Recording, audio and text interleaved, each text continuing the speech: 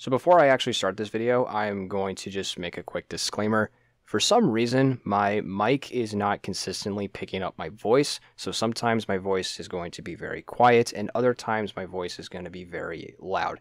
I've done my absolute best to try to balance it in editing, but there might be some parts where it's too quiet or other times it's too loud. I do apologize for that, but I have recorded this exact video like 4 times, and I'm sick of doing it, so this is what you're going to get. I do apologize, and I do hope that by the time I upload my next video, it will be back to normal. So anyways, with that out of the way, hopefully you enjoyed this video. How's it going, everybody, and welcome back to another video. I thought in today's video I would do a different type of video from what I've usually done. This is my first time tackling a tier list video. I am a big fan of tier list videos. I watch pretty much tier lists of any kind, whether it's a certain game, movie series, you name it. And I thought it'd be kind of fun to do one, especially for a game that I've been playing pretty much exclusively for the last couple of weeks. I've picked up the Mass Effect Legendary Edition, which includes all 3 games and the DLCs. And I've been playing pretty much nothing but Mass Effect for the last couple of weeks. Mass Effect has become one of my favorite game series. It's phenomenal. I could probably sit here and talk about how great it is, but I'll probably save that for a video in the future. But I thought for today's video, we would do a Mass Effect Trilogy Squadmates tier list. This will not cover Andromeda, because listen, if Krogans sound like this,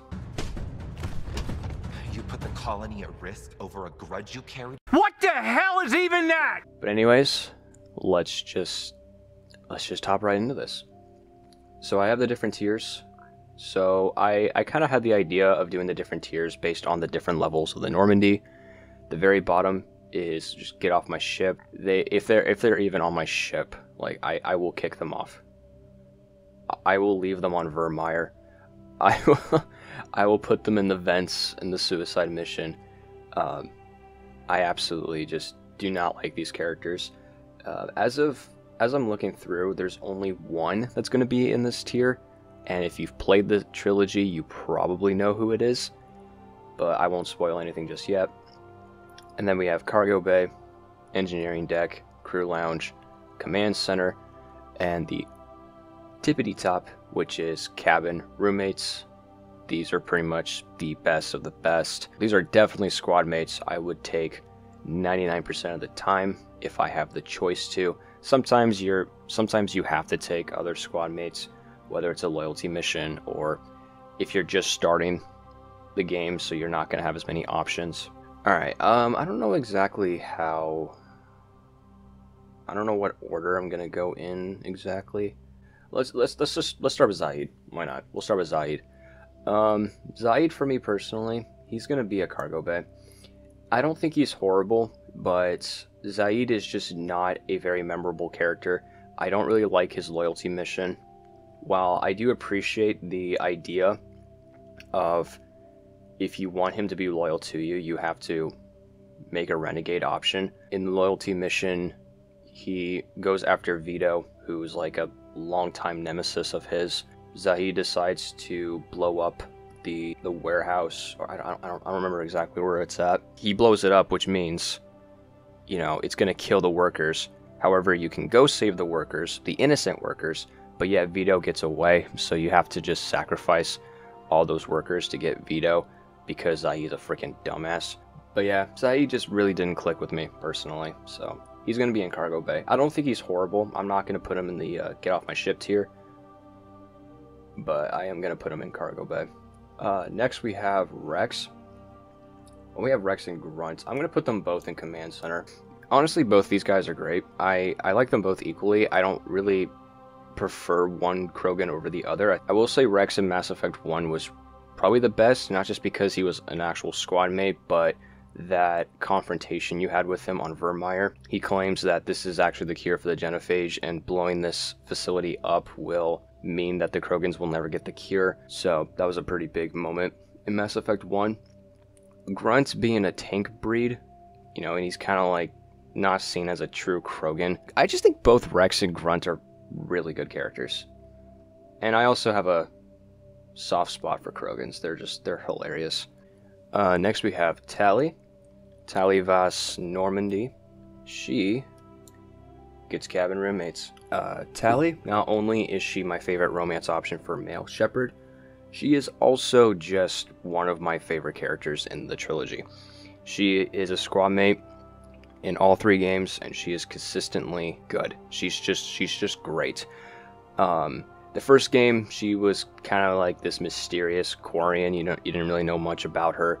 The second game, she opens up a lot more, especially because she's now a romance option. And in the third game, she's still pretty good. She becomes an admiral. She kind of has like this conflict in her head where she is an admiral, but she doesn't think she deserves the role.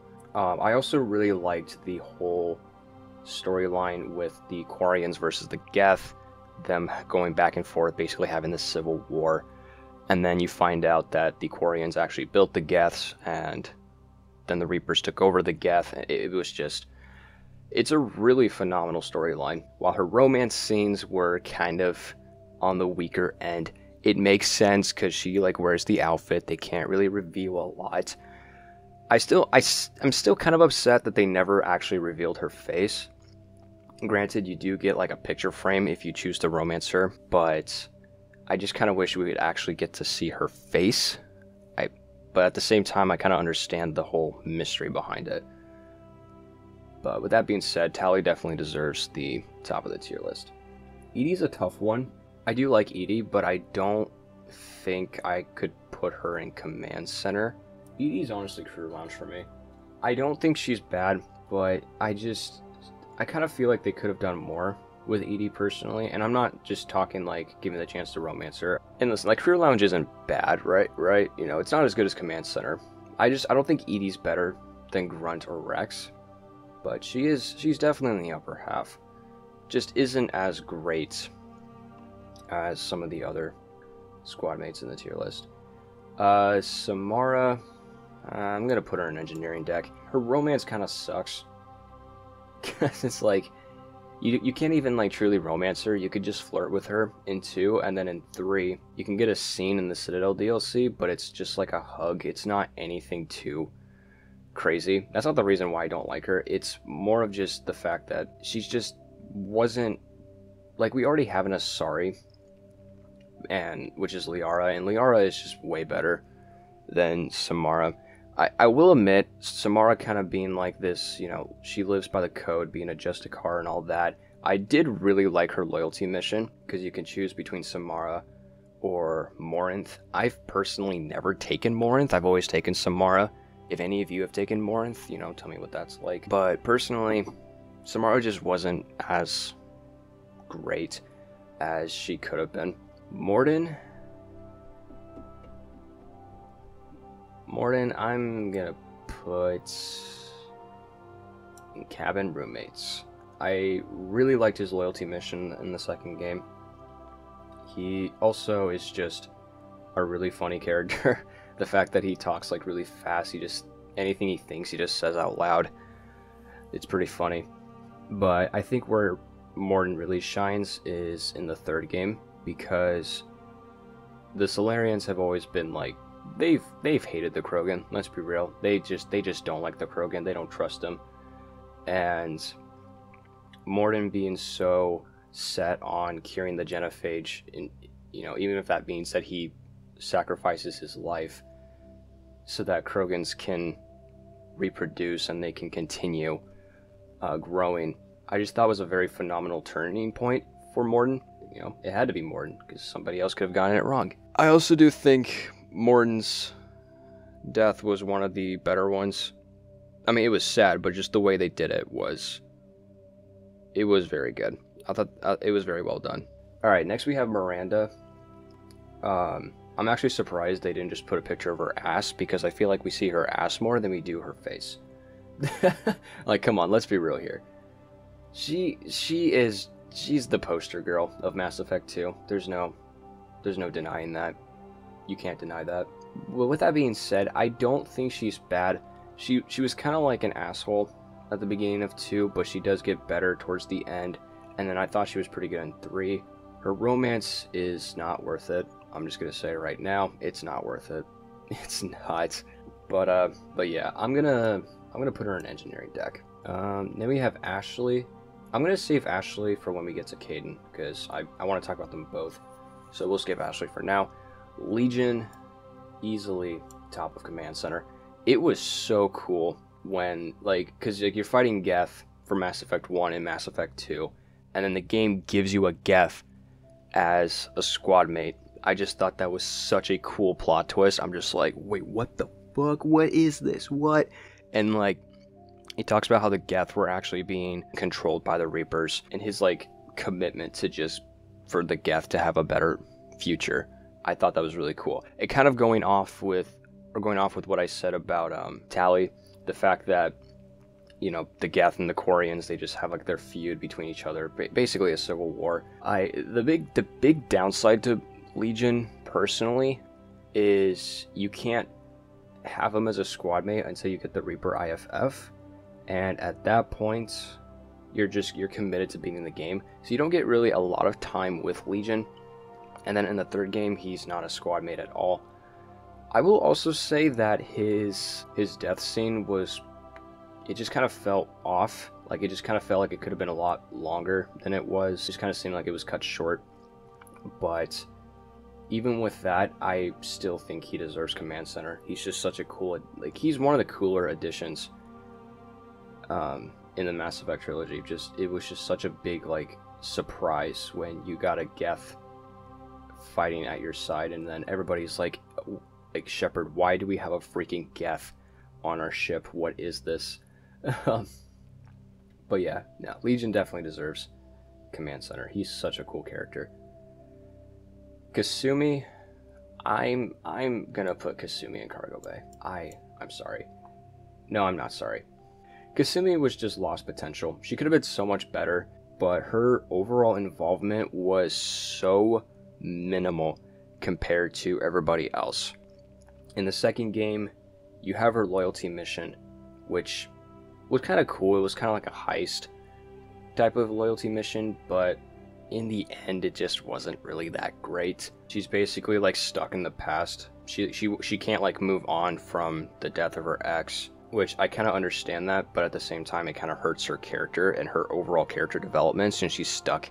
She's practically stuck in the past. And then in the 3rd game, she'll be there with you for one mission, and it's not even like a story mission. It's like a Citadel mission that takes like 5 minutes to complete. While I wish she was a lot better, you know, we just didn't really get a lot from her. Alright, let's talk about both Caden and Ashley. Okay, I'm going to say this right now, and I will only say this once. Ashley is not a racist, okay? I know, some of you are probably going like, what do you freaking mean? She literally says she doesn't trust aliens. No, you're wrong. Alright, this is actually her thoughts, and if you would actually talk to her, she would say the exact same thing. Her whole thing is, she doesn't trust the Council. She fears that if the Council, like the Turians, the Quarians, not Quarians, sorry, the Asaris, Solarians, if their races are in danger, she believes that the Council would pretty much throw the human race into the crossfire, resulting in humans going extinct if it meant that they could survive. That's pretty much her whole idea. And it makes sense. Like, I understand her reasons. With that being said, even though I did just defend Ashley, I don't think she's that great. She's not that interesting. And the same thing with Caden. I didn't really bond with them, or like talking to them was never really that interesting. And this is just in the 1st game, alright? In the 3rd game, Ashley and Caden get a lot better. So, for that, I think because of that, I'm gonna put them both in engineering deck. Because while I don't think they're horrible, and the fact that they do get better in the 3rd game, and the fact that Ashley is not a racist, alright? Okay. That's like an excuse as to why you don't like her. Javik.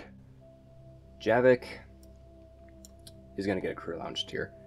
I don't think Javik is bad. I mean, he's kind of like... I think Javik is pretty cool. You know, he's the only living Prothean. He's kind of a dick. Let's be real here. He's not really likable at first. I mean, as you like keep talking to him, you know, he does get better. And the whole scene with him in the Citadel DLC, where you're like filming a TV show, I thought that was pretty funny. But, you know, while he is pretty cool, he's kind of a dick. But he does get better, like, as the story goes on. He does get better. But I think I'm just gonna put him in Crew Lounge anyway. James... Oh, man. I don't like James, but I'm just gonna put him in Cargo Bay. He's not funny. He doesn't add anything to the story. I would put him in Get Off My Ship, but if I'm being totally honest, I don't think he's bad enough to be put in the very bottom tier. I kind of consider him as a filler character, in the fact that he just adds absolutely nothing to the story. They just added him in just so that there was more character options in the squad selection. I'm totally convinced that's why he's in it. I will admit, there were a couple of times that I did like James. Like, for example, in the very beginning, when you're on Mars and that chick was about to get away, and James was like, "No, you're freaking not," and he freaking crashes the shuttle. I will admit that was pretty amusing. But apart from that, I don't like him as much, just because of how uninteresting he is. Besides that one moment, which is in the very beginning of the game, I just wasn't interested. I don't really like him. Jacob Taylor. Oh man. So you know how I said that I was gonna leave this tier for one character? Jacob Taylor is that character. This guy sucks. Jacob really sucks. He is by far the worst. And I know I said bad things about James and Saeed and Kasumi, but they are phenomenal compared to Jacob. This guy freaking sucks. Here's why. I'm not going to go into the full explanation because this video will take forever. But the reason I hate Jacob so much is because it's not the fact that he's boring. It's not the fact that he's not interesting to talk to. It's not the fact that he's the only romance option that cheats on you, and you can't do anything about it. He does cheat on you. He's supposed to be this character that he's supposed to like be your best friend, right? You know, he's like the guy that you can trust while you're working for Cerberus, but he fails to do that in any way possible. Miranda is a way better friend than Jacob, and that's saying something because she's supposed to kind of be the asshole while Jacob was supposed to be the friend, or like the bro. But I'm sorry, I already have a bro. That's freaking Garrus. I haven't even told you where he's going to go in the tier yet, but just based on saying that, you probably know where he's going to go. Jacob he sucks. Next we have Jack. When I first played through Mass Effect 2, I did not romance Jack. And at that point, I would have put her in like engineering deck, maybe Crew Lounge. But after doing a playthrough and actually romancing her, she became a solid A tier, the command center tier. She is a really good character if you romance her. I know some of you are probably thinking, well, yeah, if you romance them, they open up more to you. But the thing about Jack is, if you don't romance her, she doesn't really tell you much. Whereas if you do, she talks about her past, she talks about what the tattoos are, why she has so many tattoos. She talks about a relationship she had that ended up going very badly. Her loyalty mission is also really good. It's one of my favorites. She honestly just becomes a very well-written character. And again, that's if you choose to romance her. So if you're somebody that's like, I don't really like Jack, but you haven't romanced her yet, honestly, just even if you use a save editor, just just romance her, talk to her. She really opens up. She becomes a way more interesting character. The big downside to Jack, and it's not actually the Jack's fault, it's the freaking way that BioWare programmed the game. If you choose to romance her and you do the Citadel DLC, usually your love interest will meet you at the very beginning of the Citadel DLC, and they'll say stuff like, ooh, nice outfit, and kind of like sound very seductive. If you romance Jack, the game replaces Jack with Liara temporarily, and it's so freaking weird. Like, no disrespect to Liara, she's freaking great. It's just like, why couldn't they just get Jack? I just feel like that would make a lot of sense. But with that being said, I think Jack is a really good character, especially if you choose to romance her. She opens up a lot more, talks about her dark past, and you also get some very saucy scenes. Oh yeah. Who doesn't like that when you play Mass Effect? Alright, Liara, easily the best romance option in 1. I really liked her in the Shadow of the Broker DLC. She wasn't a squad mate, but in 3 she becomes a squad mate again, and she's pretty good. In the first game, she's like this very shy, innocent kind of character, but as the trilogy goes on, she becomes a lot more mature, a lot more professional, and honestly just becomes a better character. Like, I don't think Liara had any sort of like weakness or any. I've never really had any issues with her in terms of her character development or her storyline. I really liked the direction they took with Liara. So, I mean, yeah, honestly, she's a cabin roommates. There's no question about that. She's pretty good. She's also very iconic, and I understand why. Garrus.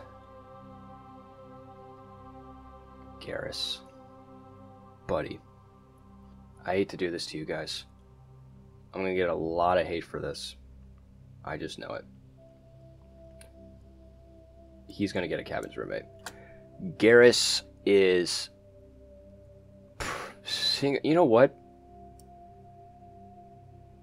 I think I'm gonna put him here. I'm gonna put him at the tippity top. Garrus is, without a doubt, the best squad mate in the whole franchise. Tali is a very close contender to being first. The reason I'm putting Garrus at the very top is whether you're playing male Shepard or female Shepard, whether you choose to romance him or not, he is just a very solid character. Just without a doubt. He's such a fun character to talk to. I love his loyalty mission in the second game, and I really liked his whole, like, his storyline. Like, in the first game, he was a C-Sect officer just trying to get some dirt on Saren. In the second game, he's a lot darker in terms of, like, he talks to you about his squad being killed, and it's all because of one Turian named Sidonis. So his whole loyalty mission is to assassinate him, which it kind of brings out a darker side to Garrus. And then in the third game, he's just a solid bro. And again, if you choose to romance him, he's one of the better romance options, probably the best female Shepard romance option, in my opinion. And even if you don't romance him, the bromance is top tier. Garrus is just a great character. There's nothing bad about Garrus.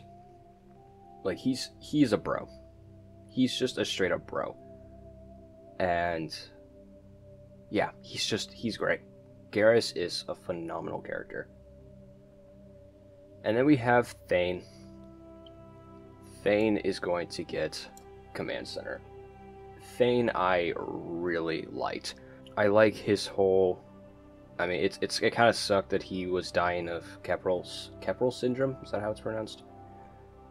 You know, he's an assassin that's dying, but his wish is to make sure his son doesn't get involved in the life of crime. So there's that whole thing in his loyalty mission. I also really liked him in 3. If you talk to him enough times in 3, he ends up fighting that Cerberus assassin and saves the Solarian counselor. But he does end up dying because of that. And the scene with him in the hospital with his son, Kolyat, it was a very well done scene. And even the funeral in the Citadel DLC, everything about that was so touching.